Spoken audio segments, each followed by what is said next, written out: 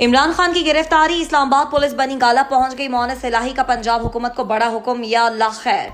बनीगाला में पंजाब पुलिस और इस्लामाबाद पुलिस का आमना सामना। इस्लामाबाद किसी वक्त इमरान खान को गिरफ्तार कर सकती है। परवैज इलाही का खान साहब को बचाने का फैसला।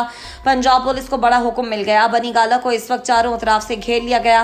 पुलिस वैन मौजूद। यूं लग रहा है कि खान को बनीगाला में ही महसूर करने का फैसला कर लिया गया, लेकिन अब शायद ऐसा मुमकिन नहीं। इस्लामाबाद से महज चंद किलोमीटर दूर पंजाब में राना सनाउल्लाह का हुक्म नहीं चल सकता। हमजा शहबाज बैरून मुल्क फरार हो चुके। जरदारी भी बाहर बैठे हैं। अनकरीब है मरियम नवाज भी रातों रात चुपके से मुल्क से फरार हो जाए।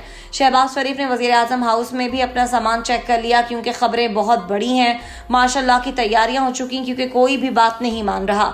पाकिस्तान की मौजूद बदतरीन मौशी सूरत हाल में जहां आर्मी चीफ के फोन पर बैरून मुल्क से पैसा मिलना शुरू हुआ, जहां हर काम फौज ने अपने जिम्मे ले रखा है, कोई किसी इदारे की नहीं मान रहा, चाहे वो इलेक्शन कमीशन का फैसला हो या अदालती। मरियम नवाज, मौलाना फजल रहमान का अदालती फैसले के बाद तूफान बदतमीजी, ये सब इंतहाई शर्मनाक और अफसोसनाक। इस टॉपिक का बाकायदा आगाज करने से कबल नए आने वाले दोस्तों से गुजारिश है हमारे चैनल को सब्सक्राइब करें। शुक्रिया। नाज़रीन, देखिए हालात वाकई इंतहाई तशवीशनाक सूरत हाल इख्तियार करते जा रहे हैं। एक तरफ विफाक में शहबाज शरीफ बरसर इक़्तिदार हैं, दूसरी तरफ पंजाब में इमरान खान के वजीर आला मौजूद है। जब पंजाब की बात आती है तो इस्लामाबाद और इससे मुतल्लिका शहरों में सिक्योरिटी का बंदोबस्त करने का जिम्मा वजीर आला पंजाब का ही होता है, लेकिन इस्लामाबाद शहर की सिक्योरिटी के लिए विफाकी वजीर दाखिला राना सनाउल्लाह फ्रंट फुट पर मौजूद हैं।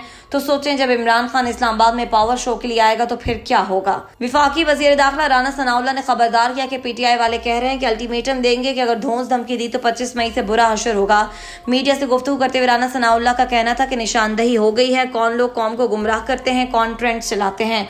शोहदा के खिलाफ ट्रेंड चलवाने वाले गुमराही का शिकार हैं। राना सनाउल्लाह का कहना है कि इलेक्शन कमीशन के फैसले के बाद कोई शक नहीं रहा कि इमरान खान गैर मुल्की एजेंट है। 4-5 दिन पहले इमरान खान ने कहा इस चीफ इलेक्शन कमिश्नर की मौजूदगी में इंतखाबात नहीं लड़ेंगे। इमरान खान पहले केपी और पंजाब की असम्बलियां तोड़े, फिर इंतखाब की बात करें। वजीर दाखिला ने कहा कि पीटीआई सरबराह कौम को तकसीम कर रहे हैं। इस तरह का अल्टीमेटम देना 2 नंबरी है।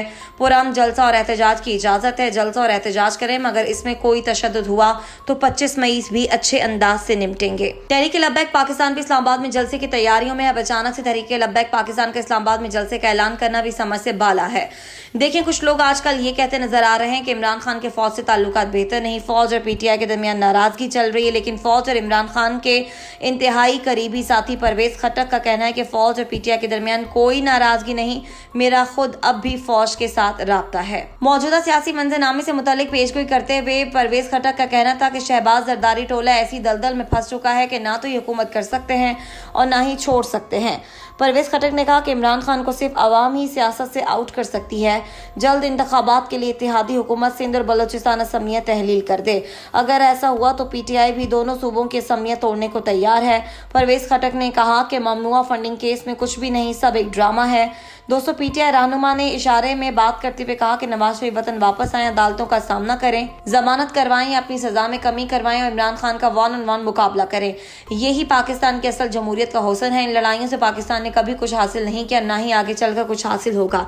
इसलिए बेहतर यही है कि जल्द अज जल्द इलेक्शन की तरफ जाया जाए, वगरना ऐसा ना हो कि अवामी खूनी इनकलाब की तरफ बढ़े और फिर सबका सफाया हो जाए। दोस्तों, हमारे जराये के मुताबिक अगर तमाम सियासतदानों ने कोई सियासी हल ना निकाला तो फिर किसी भी वक्त क्लीन स्वीप कर दिया जाएगा। फौज मुल्क का निजाम संभाल लेगी और फिर इसके बाद 3 माह लगे या 1 साल, आम इंतखाबात फिर फौज की मर्जी होंगे। एक बात याद रखें, इस वक्त माशाल्लाह लगना इंतहाई आसान है, क्योंकि इस वक्त मुल्क का मौजूदा वजीर आजम अवामी मैंडेट से वजूद में नहीं आया, उसको गैर आईनी तरीके से इक़्तिदार की कुर्सी पर बिठाया गया। इस वक्त हुकूमत में इतनी ताकत नहीं कि वो किसी दूसरे निजाम को आने से रोक सके। इसलिए सियासी बाबुओं को चाहिए कि होश के नाखुन लें, आइंदा आम इंतखाबात की तरफ बढ़ें ताकि मुल्क का पहिया चलता रहे। राना सनाउल्लाह की धमकियां, दूसरी तरफ इमरान खान का घेराव, इमरान खान का लॉन्ग मार्च, धरना समेत दीगर ऑप्शंस पर गौर, इलेक्शन कमीशन का फैसला समेत सुप्रीम कोर्ट की तरफ सबकी निगाहें हैं। दोस्तों, एक बात याद रखें, मुझे ऐसा लग रहा है कि 14 अगस्त से कबल ही बड़े सियासी धमाके होने को हैं। कहीं ना कहीं इमरान खान को 14 अगस्त का जलसा करने से रोका जाएगा, जिसमें इमरान खान की गिरफ्तारी भी हो सकती। लेकिन अगर 14 अगस्त का जलसा हुआ तो फिर यकीन करें शहर इक़्तिदार में ये कप्तान का सबसे बड़ा पावर शो होगा और आवाम का ये समंदर शहबाज जरदारी हुकूमत को ले डूबेगा, क्योंकि कप्तान ने इंतहाई दिफाई हिकमत अमली तैयार कर रखी है और आर होगा या पार, ये खान ने ठान ली है। ली है। पंजाब के पीके खान के पास है, अवामी ताकत लाना इमरान खान के लिए कोई मुश्किल नहीं।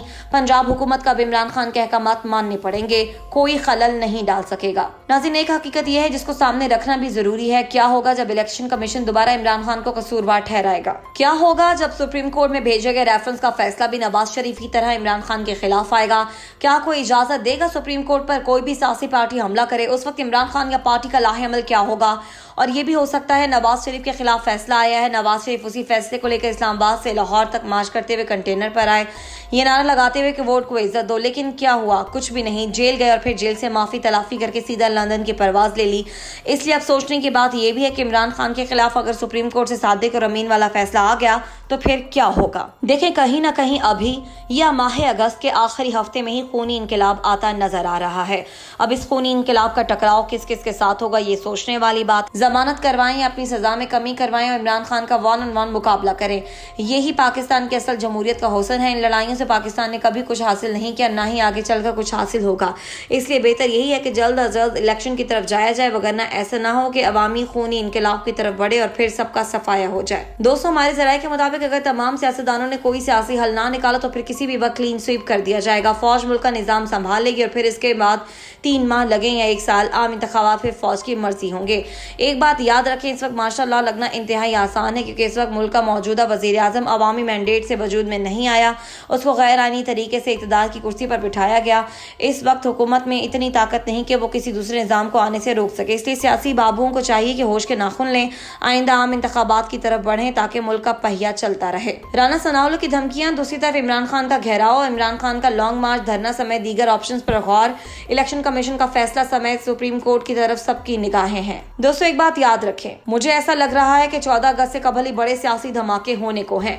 कहीं ना कहीं इमरान खान को 14 अगस्त का जलसा करने से रोका जाएगा, जिसमें इमरान खान की गिरफ्तारी भी हो सकती। लेकिन अगर 14 अगस्त का जलसा हुआ तो फिर यकीन करें शहर इक़्तिदार में ये कप्तान का सबसे बड़ा पावर शो होगा और आवाम का ये समंदर शहबाज जरदारी हुकूमत को ले डूबेगा, क्योंकि कप्तान ने इंतहाई दिफाई हिकमत अमली तैयार कर रखी है और आर होगा या पार, ये खान ने ठान ली है। पंजाब के पीके खान के पास है, अवामी ताकत लाना इमरान खान के लिए कोई मुश्किल नहीं। पंजाब हुकूमत का इमरान खान के अहकामात मानने पड़ेंगे, कोई खलल नहीं डाल सकेगा। नाज़रीन, एक हकीकत यह है जिसको सामने रखना भी जरूरी है। क्या होगा जब इलेक्शन कमीशन दोबारा इमरान खान को कसूरवार ठहराएगा? क्या होगा जब सुप्रीम कोर्ट में भेजे गए रेफरेंस का फैसला भी नवाज शरीफ की तरह इमरान खान के खिलाफ आएगा? क्या कोई इजाजत देगा सुप्रीम कोर्ट पर कोई भी सियासी पार्टी हमला करे? उस वक्त इमरान खान या पार्टी का लाहेअमल क्या होगा? और ये भी हो सकता है नवाज शरीफ के खिलाफ फैसला आया है, नवाज शरीफ उसी फैसले को लेकर इस्लामाबाद से लाहौर तक मार्च करते हुए कंटेनर पर आए, ये नारा लगाते हुए कि वोट को इज्जत दो। लेकिन क्या हुआ? कुछ भी नहीं। जेल गए और फिर जेल से माफी तलाफी करके सीधा लंदन की परवाज ले ली। इसलिए अब सोचने की बात यह भी है कि इमरान खान के खिलाफ अगर सुप्रीम कोर्ट से सादिक और अमीन वाला फैसला आ गया तो फिर क्या होगा? देखें, कहीं ना कहीं अभी या माह अगस्त के आखिरी हफ्ते में ही खूनी इनकलाब आता नजर आ रहा है। अब इस खूनी इनकलाब का टकराव किस किस के साथ होगा, ये सोचने वाली बात है। मजीद ऐसी वीडियोस को देखने के लिए हमारे चैनल को सब्सक्राइब कीजिए। शुक्रिया।